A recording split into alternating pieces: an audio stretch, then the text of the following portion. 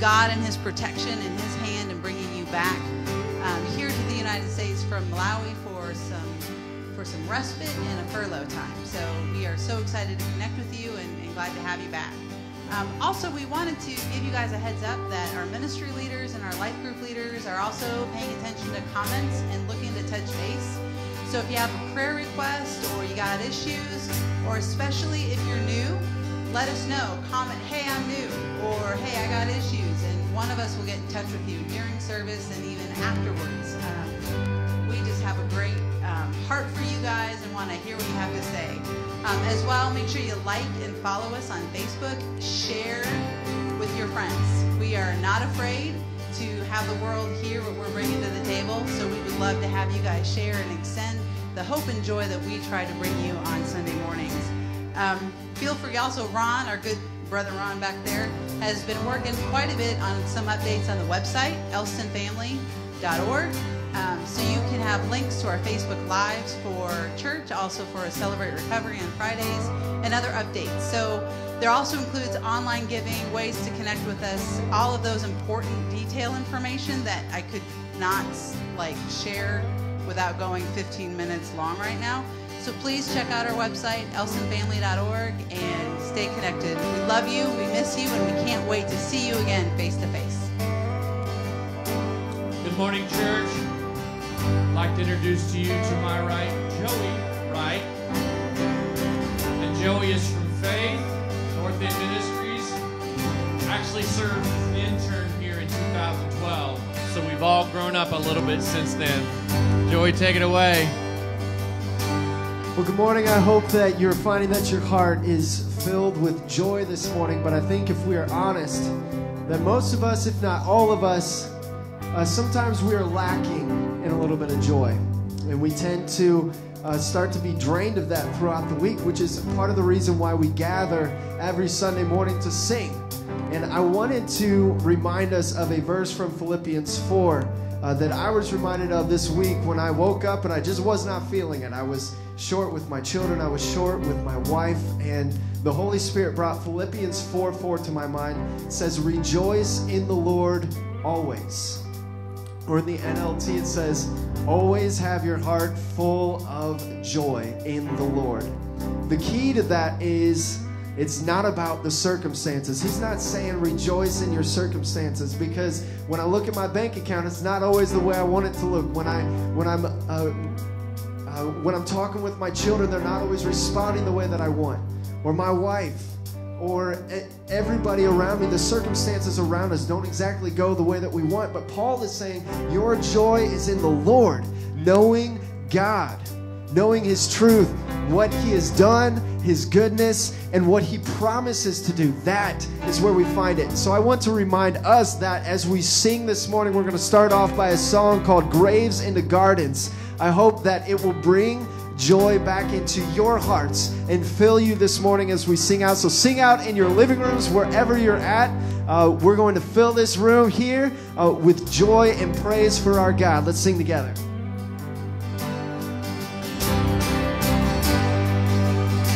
Here we go. That I searched the world, but He couldn't fail me. Man's empty praise, pleasures of fate are never enough. You came along and put me back together, and every desire is now satisfied here in your love. Sing it out.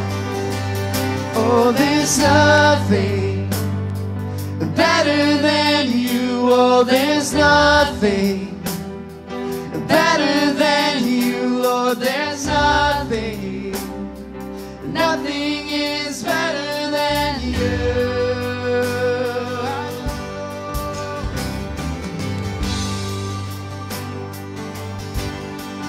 I'm not afraid to show you my weakness, my failures and flaws. Lord, use it them all, still call me friend. Because the God of the mountain is the God of the valley. And there's not a place your mercy and grace won't find me again.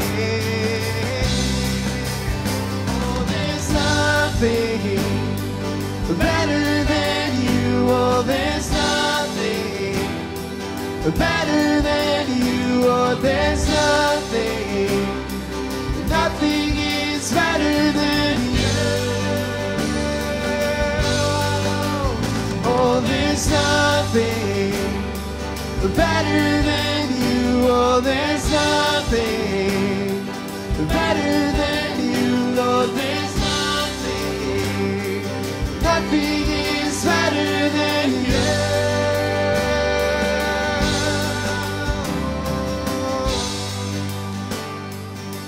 Here's what he does. You turn mourning to dancing. You give beauty for ashes. You turn shame into glory. You're the only one who can.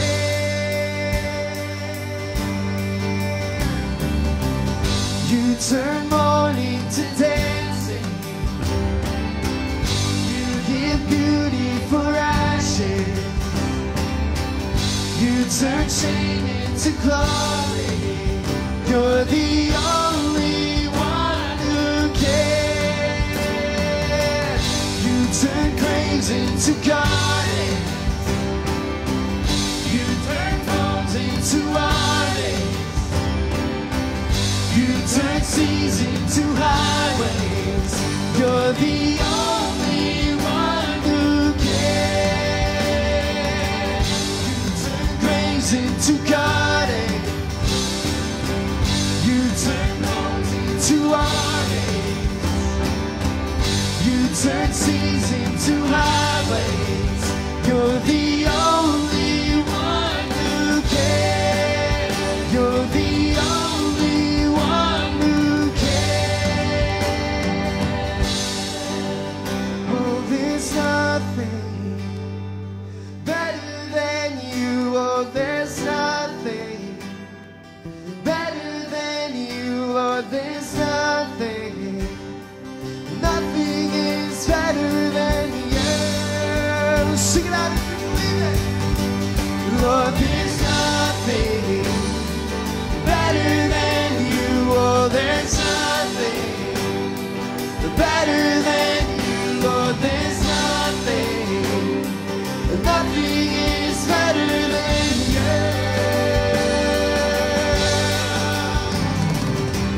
You turn graves into gardens. You turn bones into armies. You turn seas into highways. You're the only one who can. You turn graves into gardens. You turn bones into armies.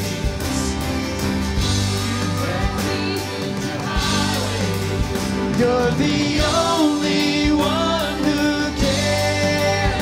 You're the only one who can. You're the only one who can.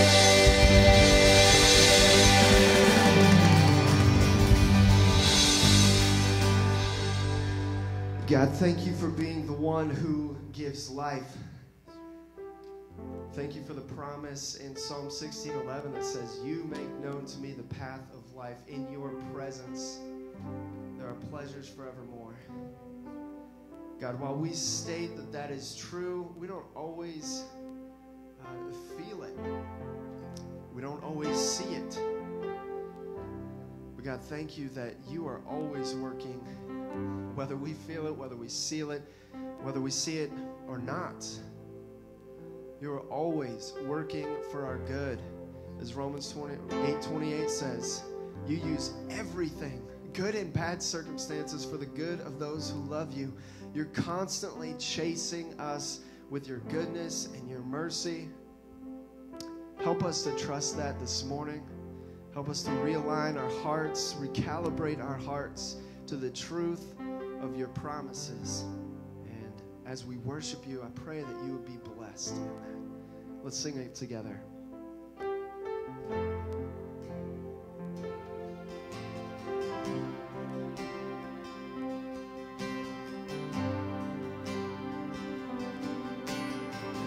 He's here. You are here, moving in our midst. I worship you. I worship you. You are here, working in this place. I worship you. I worship you. You are waymaker, miracle worker, promise keeper, light in the darkness. My God, that is who you are.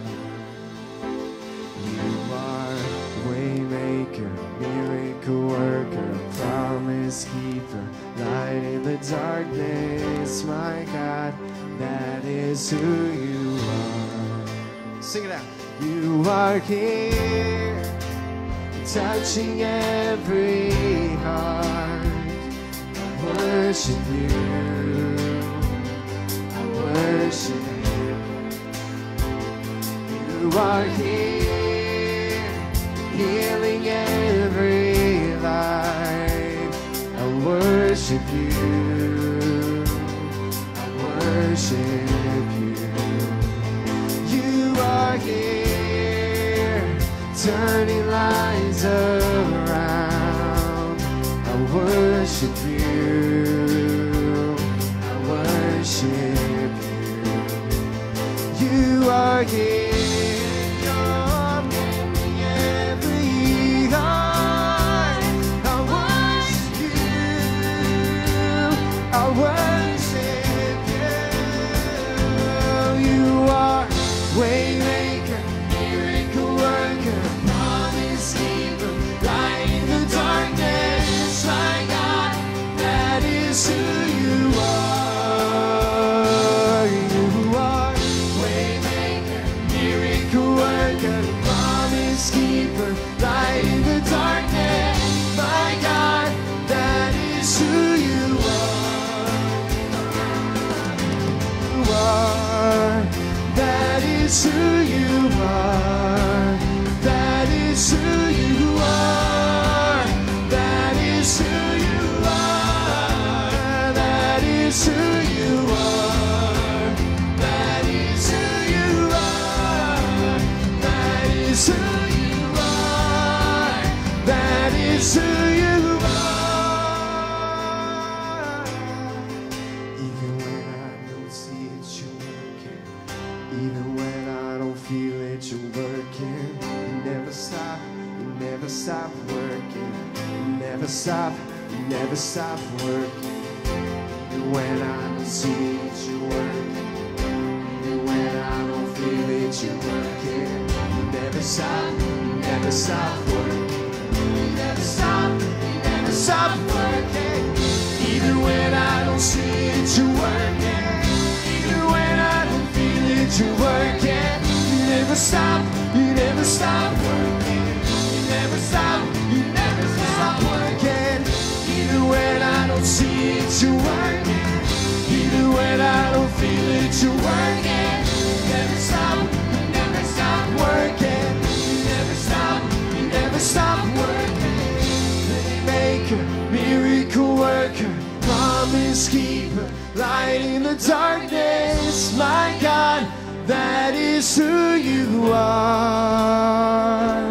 You are waymaker, miracle worker, promise keeper, light in the darkness. My God, that is who you are. Yeah. Waymaker, miracle worker, promise keeper, light in the darkness. My God, that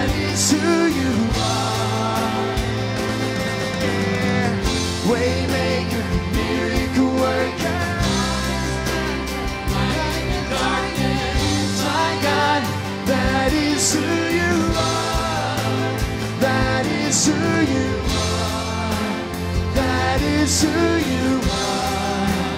That is who you are. That is who you are. That is who you are. That is who you are. That is who you are. That is who you are. That is who you are. That is who you are. That is who you are. That is who you are. Sing it one more time. That is who you are. That is who you are. That is who you are. That is who you are.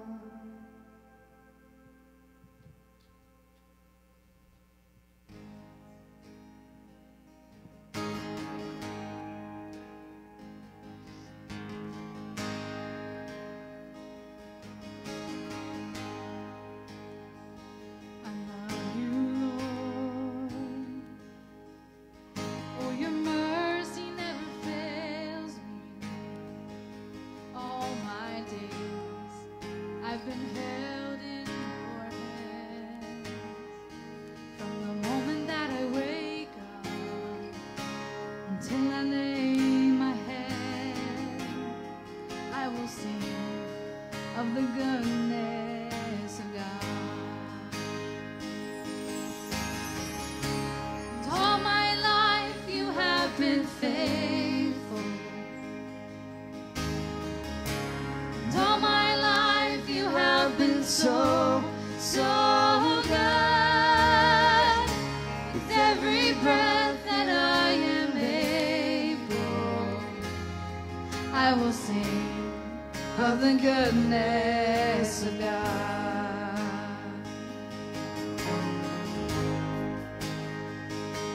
Of your voice, You have led me through the fire and darkest night. you are Close like no other.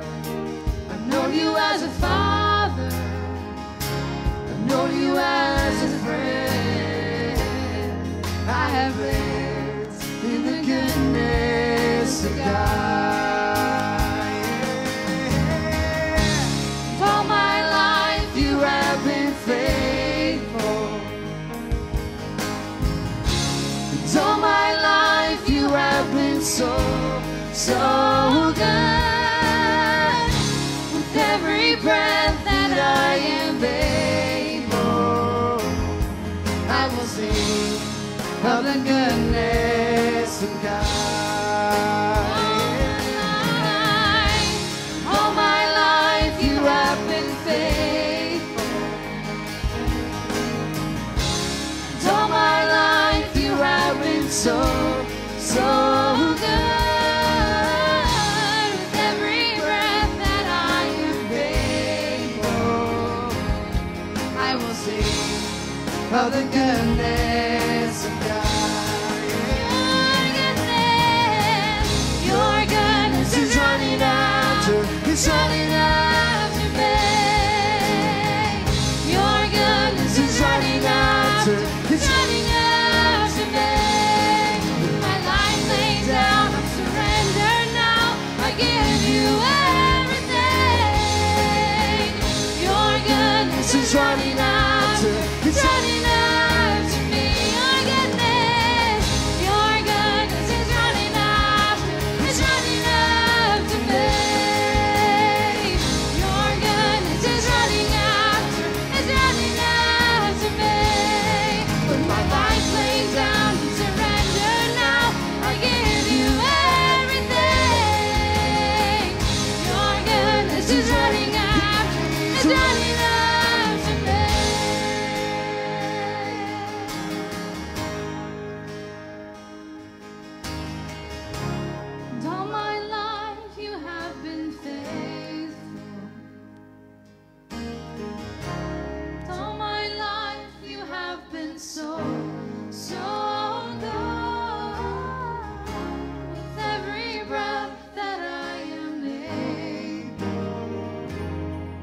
I will sing of the goodness of God.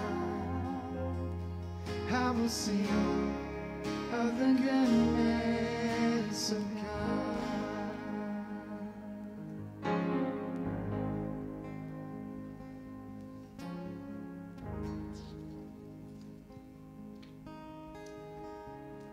You know, one of the hardest things that we battle in these battles is believing that God is good. Everything around us, and every circumstance, and every situation, and every trial knocks at the door of that truth. Is He good? I was praying this morning, and the whole Lord's Prayer that Jesus taught His disciples, and that phrase, not my will but yours, let your kingdom come, let your will be done. He prayed that at the cross. Not my will but yours. I don't want to face this, but your will. And I tell you what, I'm just having to rehearse this over and over, and I'm sure you are too. Not to lean into my own understanding, but grab a hold of the sovereignty of God, that He is good, He is faithful, He is true, and He will see us through. Church, we're praying, we're believing God's going to bring us back together in some shape, form very soon. Don't know what that's going to look like.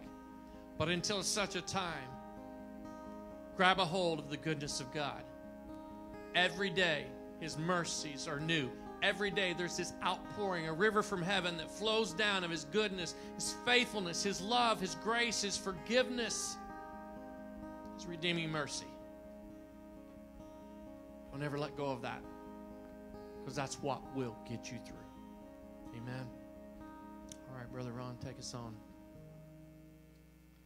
All right, guys, you can have a seat.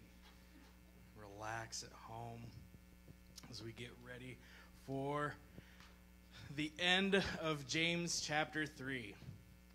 Last week we started it, and we'll go over some of our points here soon and kind of refresh what we talked about last week. But we always want to start off with just welcoming you and letting you know how thankful we are that we get a chance to talk to you a little bit this morning and maybe influence where you're at and be able to worship with you. So if you're checking us out for the first time, I want to say go ahead and let us know in the comments. Go ahead and just comment first time. Let us know that we're able to connect with you. If you would like, if you have any prayer requests, just let us know. And we would love to contact you and communicate with you and just make a connection. For those of us who are regular church attendees here at Elson Family Church, I want you to let us know where you are watching from this morning. Let us know if you are happening to be in a different place than normal. I know we have extended family watching. I know we have people all over who are connected to this church in some kind of way, but are kind of spread out throughout the country. So let us know where you're watching from this morning. I'm going to go ahead and give you a chance, as you're commenting, to turn to James chapter 3. Like I said, we're going to finish that out this morning. So go ahead and turn to James chapter 3. While you're getting there, I'm going to kind of sum up a little bit of what we were talking about the last couple of weeks with this. So first off, one of the things that we learned in James last week was that we have to be careful about how much influence we seek to have. Mm-hmm. We don't need to be going out of our way to seek any kind of importance, because those who have influence will be judged much more strictly. Second, one of the things we looked at was that our words have the power of both life and death. Yet so many times we take it for granted. You know, we have the chance to speak life over each other. We have the chance to speak life into our relationships, into our church, into our work relationships. Wherever it is, whatever connections you have an opportunity to speak life into that and hopefully influence that for the kingdom, influence that for God. You know, it's something I just thought of too, Ron, is not only speaking life over those things, but speaking life into our circumstances and situations. And I think sometimes we think, well, I can't change that. And you're right, I can't. But speaking life makes the perspective different. Sure. You see the glass half full, you see it half empty, whichever way you're speaking into that situation. Absolutely. Let it cripple you or let it be an opportunity. Absolutely. third and final thing that we learned last week and that we talked about last week was that we offend God when we talk out of both sides of our mouth. Whenever we praise him on Sunday morning and we say nice things on Sunday morning and we sing nice songs on Sunday morning, and then throughout the week we're saying negative things and we're condemning people who are ultimately made in his image. And we ultimately are devaluing God because we're devaluing his image.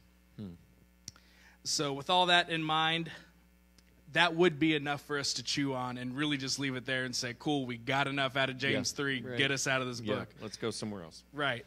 But luckily, I think it does get a little more encouraging from here. That is pretty hard. It's a harsh message for us to kind of chew on and swallow and get used to. But the fact of the matter is that James doesn't leave it right there. And he kind of goes into this moment of helping us realize that it really is more about the opportunity to speak positive words rather than it's about not speaking negative words. I'll explain that a little more here. Let's go ahead and move into verses 11 and 12. Can both fresh water and salt water flow from the same spring? My brothers and sisters, can a fig tree bear olives, or a grapevine bear figs? Neither can a salt spring produce fresh water. Again, James is kind of pointing out that fact that, we all kind of meet here on Sunday mornings whenever we're able to. We're all kind of connecting on Sunday mornings still. We have these little cliques and these little relationship circles that we build in our Christian culture.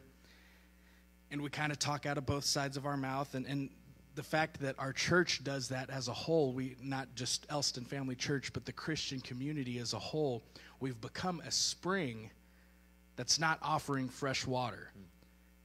And that's detrimental because there's never been a time more than right now where people could use a cool, fresh, encouraging sip of what we have to offer. Right. He closes out this whole chapter after reminding us this point by reframing everything that he just said. Everything that we talked about last week, he kind of refocuses his view on that. He doesn't change it. And it might, if you read it kind of flippantly, it might sound like he says something that just kind of undoes everything that he just said. But he's not doing that. He's trying to refocus how you see what he just said. So I'm actually going to read the rest of this in the Message because I love, again, how simple it is and how clearly he speaks here. Pick up in verses 13. He says, "Look, church, do you want to be counted wise?" Remember, we started talking at the beginning of the chapter about seeking influence and seeking to kind of be somebody important. He says, do you want to be counted wise? To build a reputation to build a reputation for wisdom? Here's what you do. Live well, live wisely, live humbly. It's the way that you live, not the way you talk, that counts. Now, if we didn't really catch what he was saying here, if we just read over this real quickly as if it were a challenge to, got to get through this chapter by the end of the day so that way we can meet our quota and be through the Bible by the end of the year. If you do it like that, you can completely miss what he's saying here. He's reframing how we look at what we say. He goes on, mean-spirited ambition isn't wisdom. Boasting that you are wise isn't wisdom. Saying, don't just try to say the right things to sound good. Don't try to worry about sounding smart or sounding holy. He said, twisting the truth to make yourself sound wise isn't wisdom. It's the furthest thing from wisdom. It's animal cunning, devilish conniving. Wow. Make sure you catch this, church. If you focus on not saying four-letter words, then you've completely missed his point. Now, there are plenty of texts in the Bible to justify the rule that we need to not have any foul language. But this isn't that text. That's not what he's saying here. He goes on, whenever you're trying to look better than others or get the better of others, things fall apart, and everyone ends up at each other's throats. Now, see, this is where faith, this is where what the Bible tells us to do begins to completely clash with everything that's natural to us. Right. You know, our culture teaches us the exact opposite of this. Culture says, you claw your way to the top. You mow through everybody you have to. You don't let anybody get in your way between you and your goal. What James is saying here is that that's not what we need to be doing. And this isn't natural for us. You know, how many times have we ever been at a job and we heard, hey, I'm here to make money, not friends? And that dude may not be like the nicest guy to work with, but more often than not, those are the coworkers that we have because that's natural to us. Right. Babies don't come out of the womb willing to share and saying, yes, mommy, no, mommy, and speaking holy, heavenly words of praise. We have to teach them to share. Right, We have sure. to teach them to play well with others. That's not our nature. But what James is doing is he's bringing this back and he's saying, not only is your secular culture, who you are at work, who you are outside of these four walls on Sunday morning, who you are outside of these circles of your church groups, not only does this go against what God ultimately wants you to do, but your church culture has done that too. Remember, he just said, we do one thing on Sunday mornings, we speak one way on Sunday mornings, and we speak another way throughout the week. What James is saying here is that it's really, really hard to do what we're supposed to with our words. Sure. Secular culture doesn't have it down, and church culture doesn't have it down. And real quick before we move on, I just want to make one important clarification. He says selfish ambition. Ambition itself is a good thing. Right. Ambition starts churches. It starts ministries. Ambition says, I want to do something great for God so that people can see how good he is. But selfish ambition says, this is my church. This is my ministry. Mm-hmm.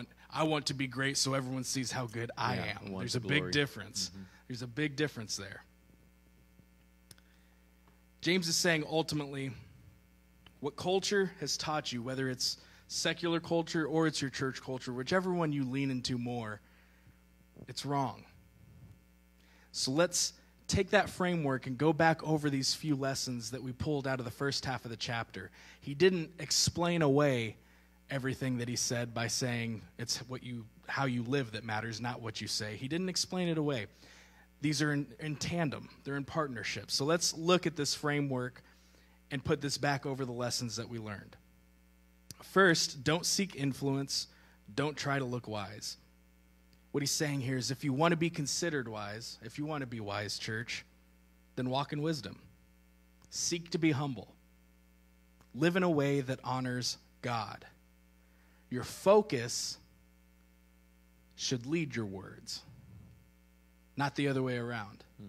Don't try to sound holy. Don't try to convince people that you've got it together. Allow God to work on you and your words will follow. That's good. He goes on. Second, our words have the power of both life and death. And yes, so many times we take it for granted. Basing that off of this, when he says that our church culture doesn't even get it right, it makes me think he's saying, what would our churches look like if we got this right? What would the world look like if the church was able to speak words of encouragement, if they were able to speak correction, but in a humble, gentle way, regularly, if they were able to speak honesty with each other, if they were able to build each other up on a regular basis, how different would our culture look? Mm-hmm. And then third, the negative words we speak say a whole lot more about us than they do anybody else. And ultimately, we're offending God when we speak negatively about others. When we bounce that off of this, what we start to see is that not only is that talking about the secular world, but that's also talking about us here in the church. Mm-hmm. See, when we're doing everything we can to try to sound wise, when we're doing everything we can to try to sound smart and sound like we got it all together, ultimately, we're fighting our own hidden agendas, and we all end up at each other's throats. So, as we close out this chapter, I want to highlight something. I think it's absolutely true that all of us who are saved genuinely want to be great for God. We all want to do something for God. We want to do what he's called us to do. And I think that's because, obviously, the Holy Spirit lives in us, and it's kind of an outworking of what Jesus told the woman at the well. The water that I give you will quench your thirst, and it will, inside of you, turn into a well, welling up to eternal life. Other people will want to drink the water because you're carrying it around. Right.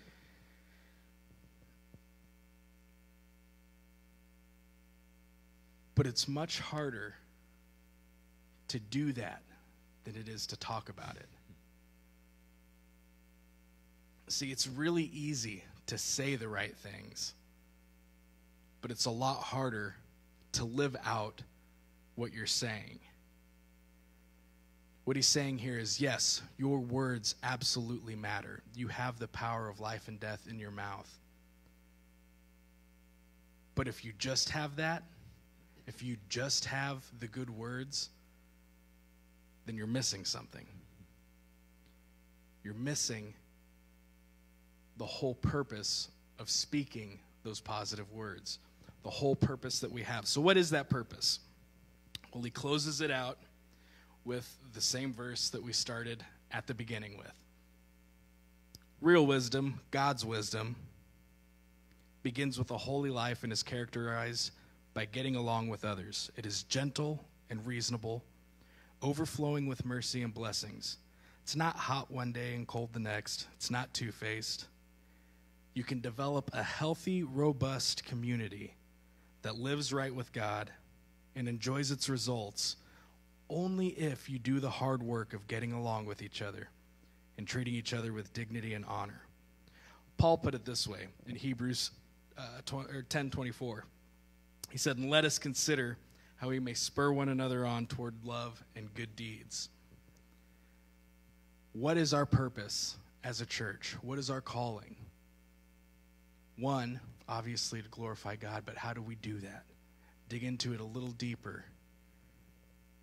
And it's by having a ministry of reconciliation, bringing the hurt to the healer, bringing the hopeless to hope. Now, we can say the nice things on Sunday morning, but ultimately, if we're not living those nice things out, we're missing our whole purpose as believers. One of the things that made this verse, made this chapter so real for me was an experience that I had in my life. Before getting into recovery and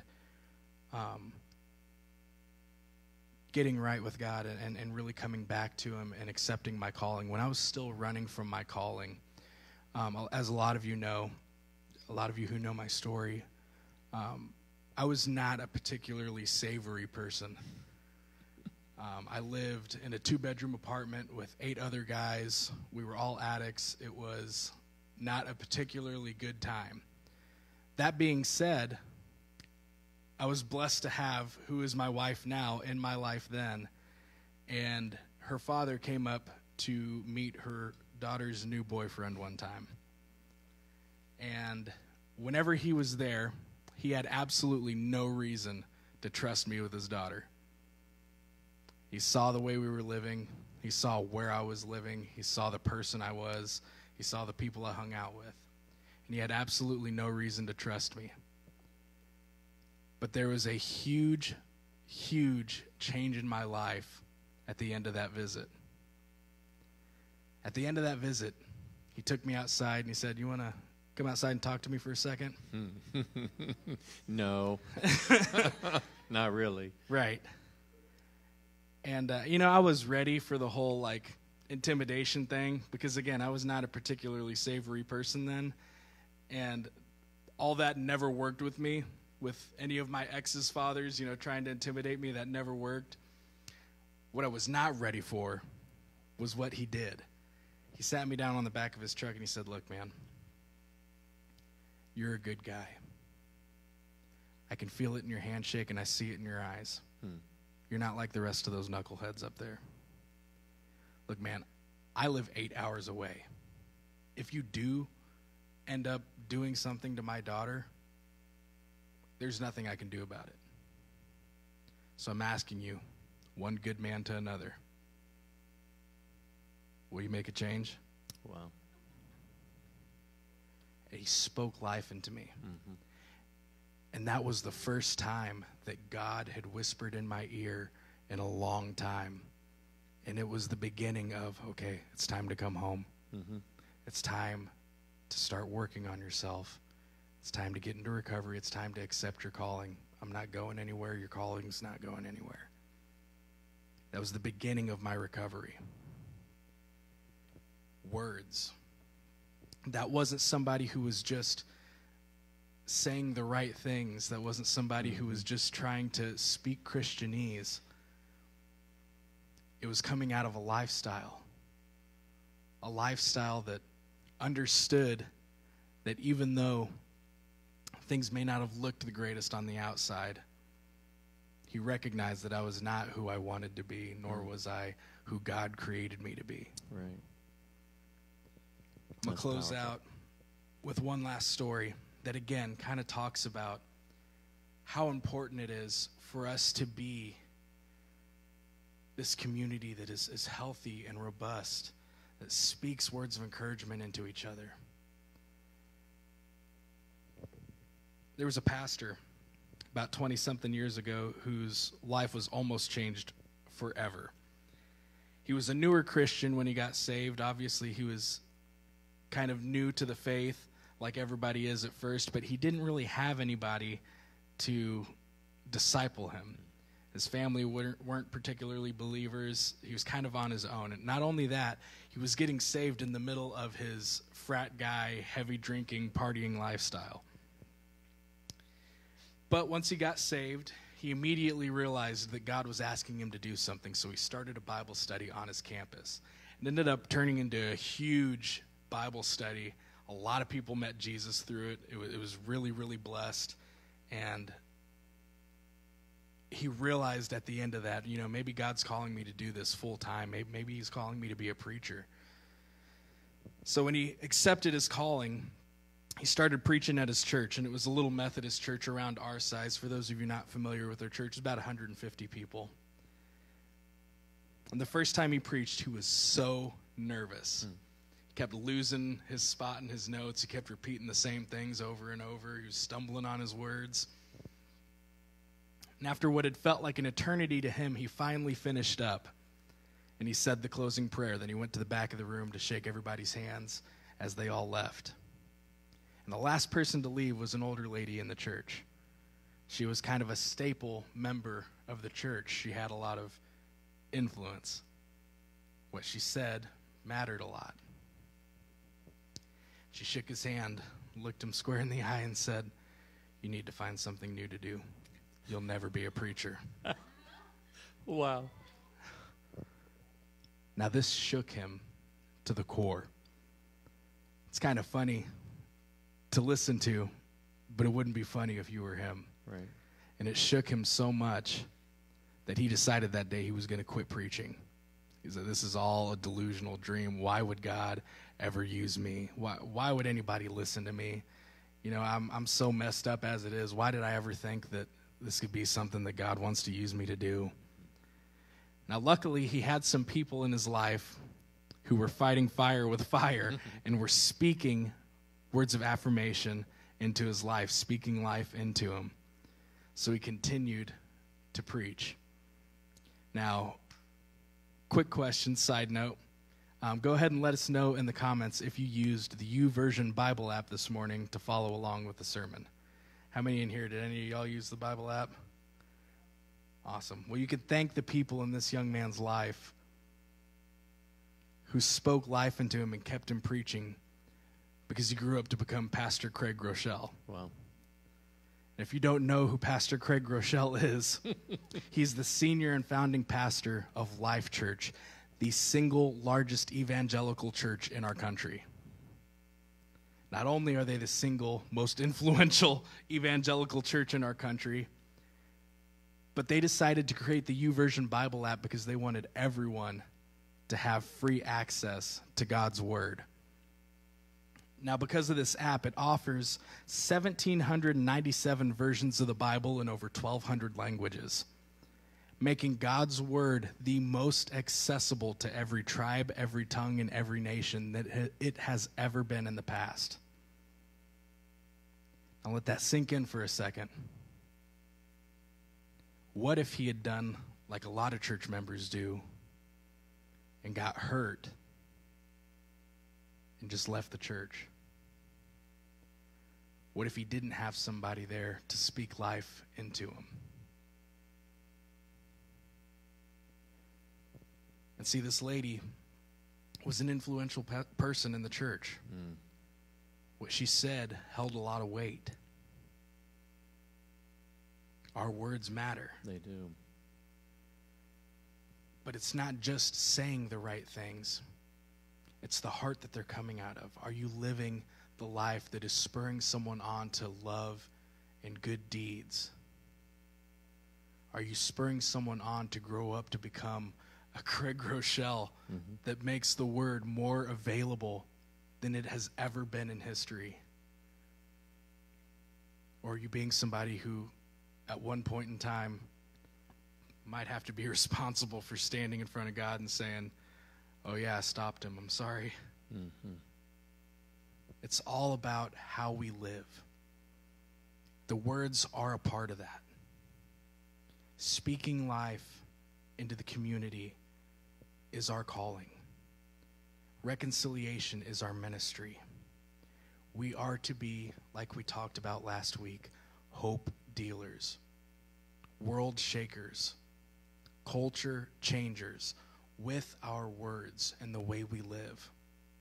The smallest thing, you know, the other day when we ordered some delivery, we put down in the direction notes, the driver direction notes, we just said, hey man, thank you so much for what you're doing. We don't want to be out there and you're risking yourself to make it safer for us. Thank you so much.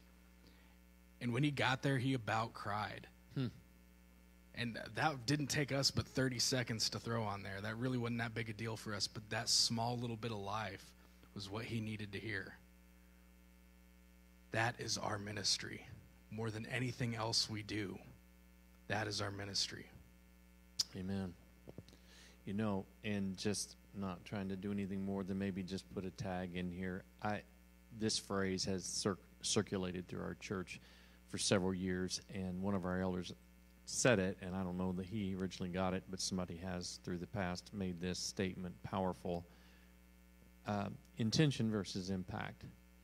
And, you know, all too often with our words, we didn't intend for them to go the way they did, but the impact was that they did do either the damage or whatever. And I think even that, you know, again, I go back to just even how we view our own lives and view our own circumstances, intention versus impact.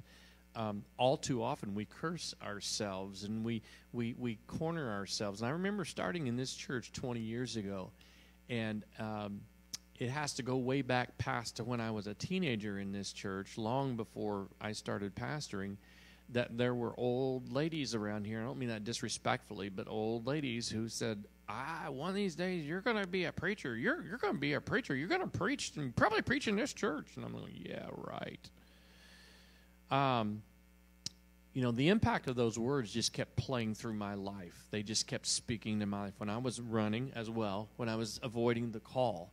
And it just kept coming back. You know, you're going to be this, you're going to be that. And I could not see myself because I cursed myself in my situations all too often with my own self-loathing, you know. Sure. But I think just in closing, folks, in church, we just need to recognize there's an impact. There's a powerful impact with what we say.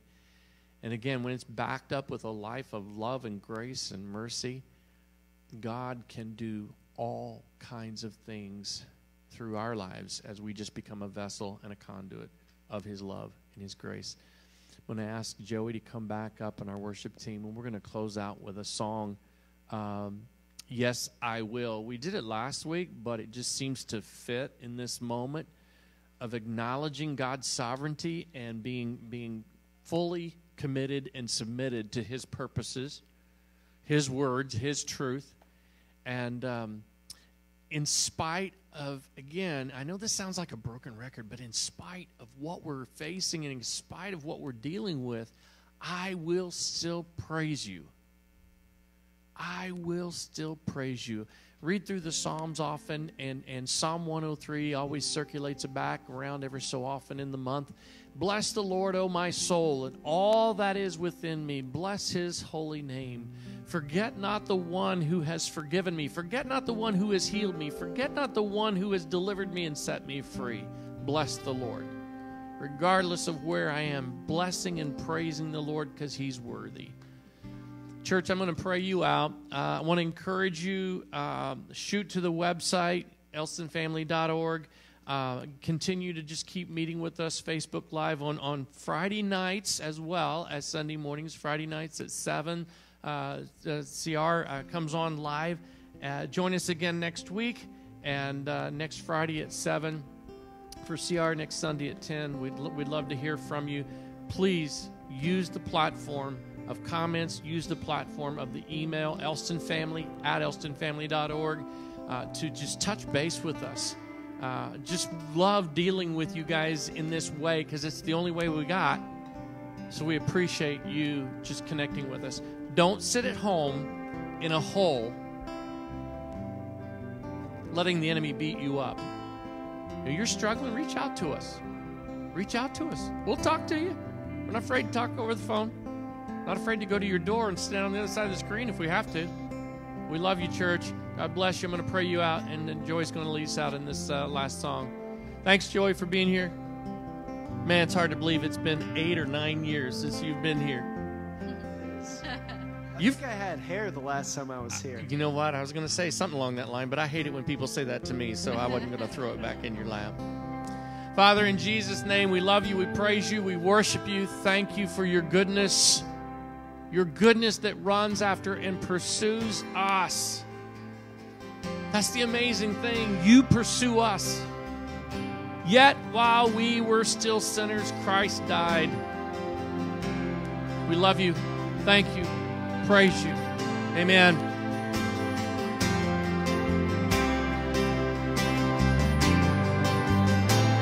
I count on one thing. The same God that never fails will not fail me now.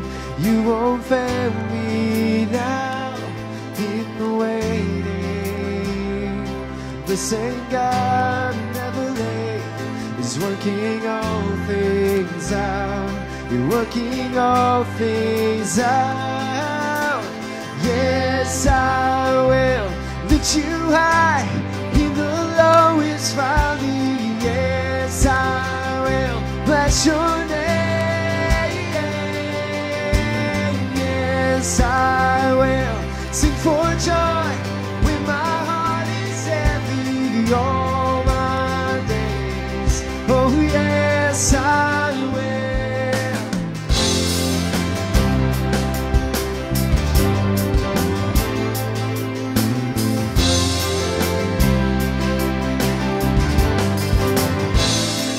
Count on one thing.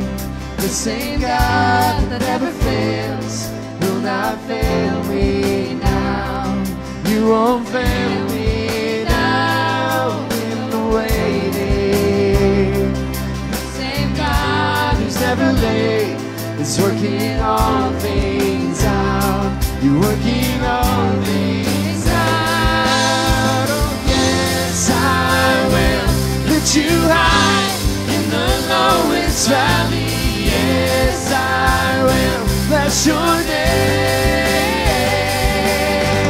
Yes, I will sing for joy when my heart is heavy all my days. Oh, yes, I will. Oh,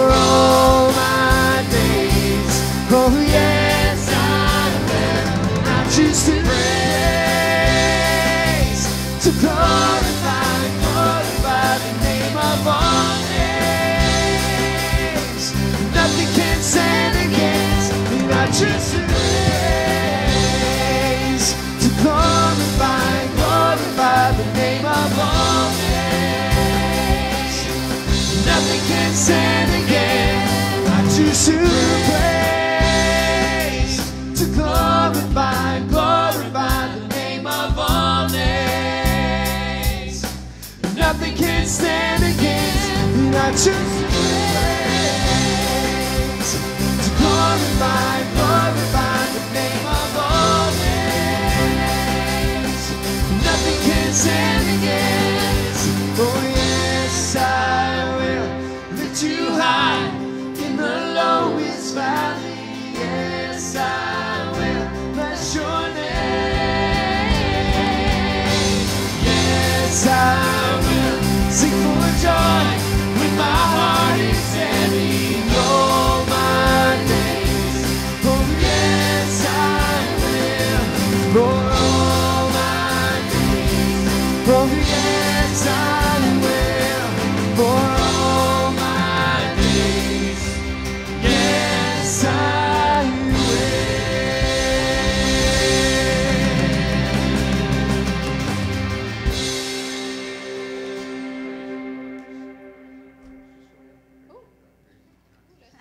We're going to close out, church. You can stay if you want to for a few minutes, but we're going to go back and do Graves in the Gardens. This was a good song that Joey brought to us.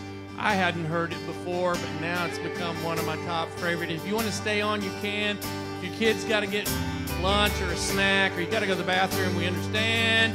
But we're going to do this last song. I know sometimes that's the way it happens around here, right? We close it, then I change it. Here we go. Let's sing it out. I searched the world, but he couldn't fail me. Man's empty praise, the pleasures that fade are never enough. Then you came along and put me back together. And every desire is now satisfied here in love. Oh, there's nothing better than you. Oh, there's nothing better than you, Lord. There's nothing, nothing is better than you.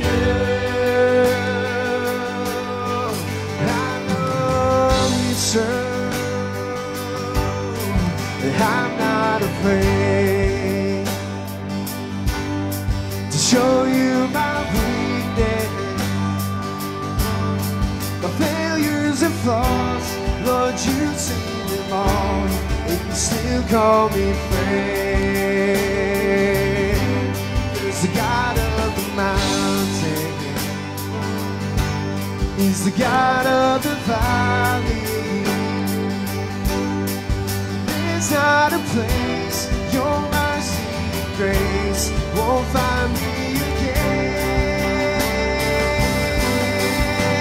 Lord, there's nothing better than you. Lord, there's nothing better than you. Lord, there's nothing, nothing is better than you.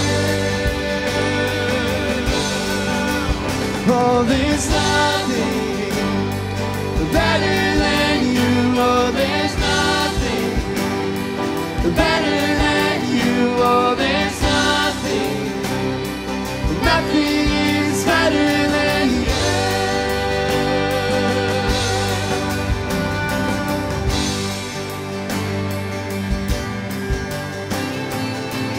You turn mourning to dancing. You give beauty for ashes. You turn shame into glory. You're the only one who can.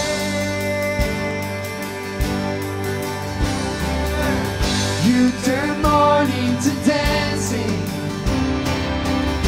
You give beauty for ashes.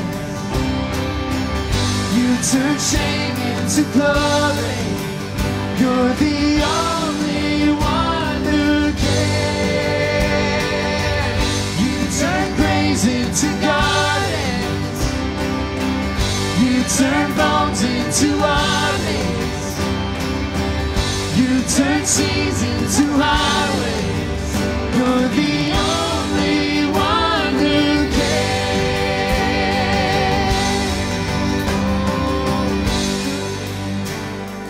Better than you, oh, there's nothing. Better than you, Lord, there's nothing. Nothing is better than you. Sing out. Oh, there's nothing better than you. Oh, there's nothing better than you. Lord, there's nothing. Nothing is better than you. You turn graves into gardens. You turn bones into armies. You turn seas into highways. You're the only one who can. You turn graves into gardens. You turn bones into armies. You turn seas into armies. You're the only